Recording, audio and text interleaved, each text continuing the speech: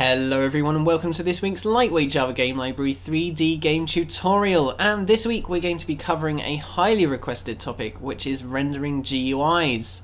This is actually a lot simpler than you might think. All we really need to do here is to render some 2D quads with textures on them, and that's something that we did all the way back in episode 6. So all we're going to be doing in this episode is to create another rendering system that can render 2D textured quads. I'm going to be going fairly quickly in this tutorial and not explaining quite as much as usual because there's almost no new concepts here and we've basically already done all this code before anyway. But if there is anything that you don't understand, then do leave me a comment or send me an email and I'll help you out as soon as possible. So let's get started in the code. So let's create a new package which we're going to call GUIs, and in here we're going to create a class that represents a GUI texture. And I'm going to call that GUI texture. And a GUI texture needs, of course, a texture. That will be a texture ID. It's also going to need a position on the screen, and it will also need a 2D vector, which is a scale, because we're going to have an X and a Y scale. And now we're just going to go to source and generate constructor from fields to generate a simple constructor. And we'll also generate some getters, no need for setters here. For now, the 2D position represents the center of the quad in the OpenGL coordinate system, and the scale represents the X and Y size of the quad in relation to the size of the screen.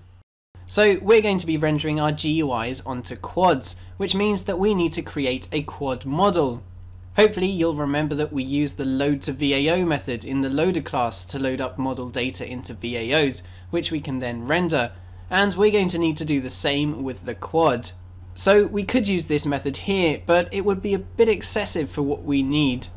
We don't need to store any normals in the quad's VAO because we're obviously not going to do any lighting calculations with the GUIs. We're not going to be needing any indices because we'll be rendering using GL draw arrays, which is what we used to render our quad back in episode 2. And although we are going to be texturing our quad, we don't actually need to store the texture coordinates in the VAO because we can easily work them out in the shaders. We're only going to be rendering a quad, so it's pretty easy to calculate their texture coordinates from the vertex positions.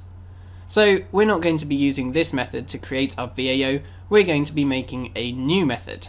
So under that first method we're going to create the new method, and we're just going to call it exactly the same thing, load to VAO, and unlike the first method, this one just takes in one float array, which is the positions of the vertices. So first off we'll create a VAO just like before, and we'll get the ID of that VAO. Then in attribute 0 of this VAO we're going to store the 2D coordinates, just X and Y this time, which are the positions of the vertices. Then we're going to unbind the VAO because we're finished storing stuff in it, and then we can return the raw model, which takes in the VAO's ID, and it also needs to know the number of vertices, which we can get by doing positions.length divided by 2, because of course each vertex position is 2 floats, an X and a Y. Let's now start work on the rendering system for our GUIs, and we'll start off with a GUI renderer class. In here, let's create a constructor, and this is going to take in the loader, because the first thing that we're going to do is to create the quad VAO that we're going to be using to render all of our GUI textures onto. We don't need to create a new VAO for each GUI, because we can just use the same quad model each time and move it and scale it around the screen using a transformation matrix. So we'll create a final variable here, which is the quad's model, and it's final because it's never going to change. We now need to decide on the positions of the vertices of our quad, and we're just going to create a quad that fills up the whole screen, which with the OpenGL coordinate system would mean that these are the vertex positions. Now, usually when we're rendering triangles, we have to specify the 3 vertex positions for each triangle, giving a total of 6 vertex positions for a quad. But we're going to be rendering using something called triangle strips. With triangle strips, you just have to specify the first triangle's vertices as normal, but then for every new vertex that you specify, it automatically creates a new triangle between that vertex and the previous 2 vertices. So for our quad, we specify the vertex positions for the first triangle as normal, and then we just have to specify the position of that final vertex and it will automatically create that last triangle. So we now only need 4 vertex positions instead of 6, and this here is our final position array that we'll send off to the load to VAO method. So copy down those positions very carefully and then use that load to VAO method that we just created to load up the quad model like this. Now we need to program a render method, so let's do that down here. Create a new method called render, and that's going to take in a list of all the GUI textures that we want to render. And the first thing we want to do is we want to bind the model of the quad, because we want to render all of our GUIs onto that same quad.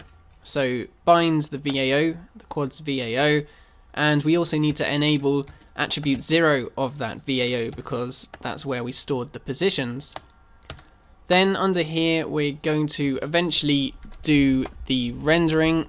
We'll do that in a minute, but let's not forget after that we need to disable attribute 0 of the VAO, and we then need to unbind the VAO once we're finished using it to render.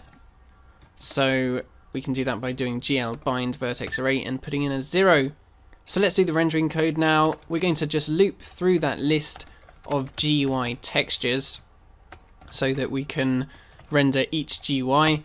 And for now, all we're going to do is we're just going to call GL draw arrays. So we're just going to draw that quad onto the screen, and we're going to use GL triangle strips this time. GL triangle strip instead of GL triangles. Then we put in the first index, which is just going to be 0, and then we put in the number of vertices which we can get by doing quad.getVertexCount. So let's test out what we've done so far. In the main game loop, you need to create a new list of GUI textures, and then you need to create a GUI texture like this, loading up whatever texture you want to render, and then choosing the positions and sizes of your image. It doesn't actually matter what values you put in there now, but it will do later. Don't forget to add the GUI into the list, and then you also need to create a GUI renderer like this. Then in the while loop, after all of the 3D stuff has rendered, you can render your GUIs by calling GUI renderer.render and put in the list of your GUIs. And if we run that, you will probably get something like this. You'll either have a white or black quad completely covering the screen, as it should. However, some systems do require a shader program to be used to render anything, so if your quad isn't rendering at this stage, then don't worry too much, because it might still be fine. But let's now go back into the code and actually add a shader program. So in the GUI package, create a GUI shader class, and I've actually put a link in the description of this video so that you can download all of the code for this class, because we've done this code so many times that there's really no need for you to have to program it all again. I've also provided vertex and fragment shader code because, again, it's all stuff that we've done before, so download those files and put them into your GUIs folder in your project source folder. And then just refresh your package here so that they show up. So have a look through the code, it should all be very obvious what's going on. In the GUI shader, all we're doing is specifying the location of the shader files and loading them up as usual. Down here we're binding attribute 0 of the VAO to the position variable in the vertex shader like always. And then we have one uniform variable, the transformation matrix, which we're getting the location of as per usual. And we've also got a method to load up a transformation matrix. The vertex shader code is as simple as it possibly could be. We get the vertex positions from the VAO and then we just render the vertex at that position on the screen. And notice how we have to set the Z coordinate to 0 here, because if you remember, we only loaded up an X and Z position coordinate this time. We've got the transformation matrix uniform here, which we're not actually using yet, but we will be using that later. And here we're calculating the texture coordinates to send to the fragment shader, and if you have a look at this diagram, hopefully that conversion should make perfect sense. Remember that for textures, 0, 0 is the top left corner and 1, 1 is the bottom right. So we now need to actually use that shader program when we're rendering. So in the GUI renderer, we now need a GUI shader, and we're just going to initialize it in the GUI renderer's constructor. So create a new GUI shader that we can now use when we're rendering. Before we go any further, we need to definitely add a cleanup method because the shader needs to be cleaned up. So we're going to call that from the main game loop eventually. And now before we render, we of course need to start the GUI shader, and once we're finished rendering, we can stop the GUI shader. And in here, we of course need to bind the texture that we want to use, because now that we can render textures because we've got the shader set up, we need to bind the texture.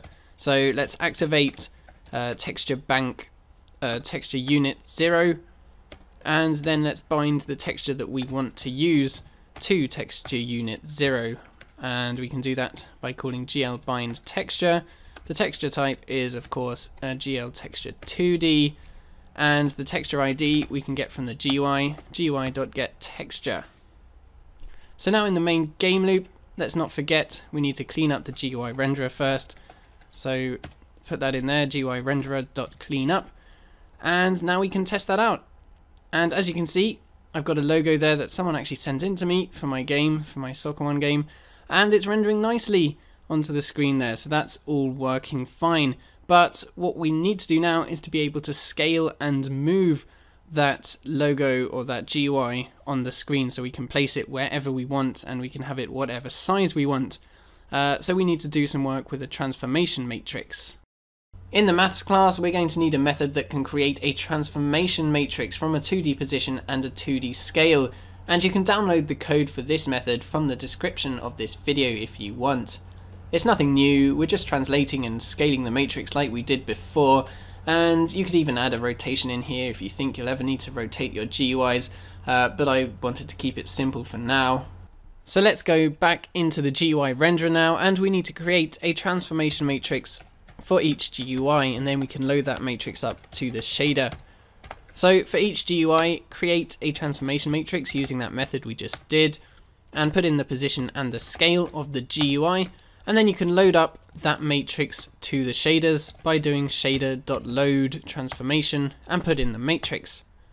And of course, in the GUI vertex shader, we need to apply that transformation to each vertex by multiplying in the transformation matrix.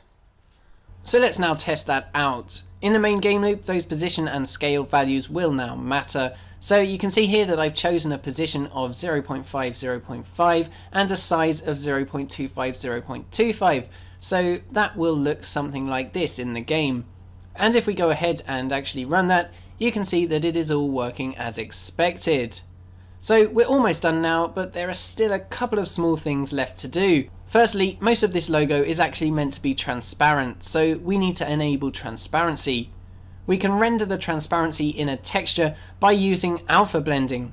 We didn't do this in the transparency tutorial, and I explained why that was back in that tutorial, but those problems don't really apply here because we're just rendering flat 2D quads. So in the GUI renderer class again, let's enable alpha blending, and we can do that by doing GL enable and then putting in GL blend. So that enables it, and now we have to tell it what kind of blending we want to do, and I'll explain this I'm sure in a future tutorial, but for now we just want to put in here GL blend func, and then we put in GL source alpha, and then for the destination we put GL1 minus source alpha, and I'll explain that in a future devlog. You don't have to worry about it too much for now, but for now just know that we've enabled alpha blending. And then after we've finished rendering the GUIs, we need to disable it again because we don't want it going all the time. So GL disable, GL blend. And if we run that and have a look, we can see that that has now worked, and the transparency on the logo is working perfectly, which is great. However, if we add another GUI texture to be rendered, and if it overlaps with the first texture, then you'll see that we have a bit of a problem. OpenGL is testing that this texture is behind the other texture, and so it shouldn't be rendered at all. We need to tell OpenGL to stop testing the depths, and we can do this in the GUI renderer class by simply disabling the depth test, like this. And don't forget to enable it again after we've finished rendering all of the GUIs, because we need to have it enabled when we render our 3D stuff. So if we run that, it should all now be working fine, and as you can see, the two GUIs are now overlapping correctly. And the order that they're rendered in depends on their order in the list. So if I swap these two around and add this one to the list first and run that, you can see that they are now rendered the other way round.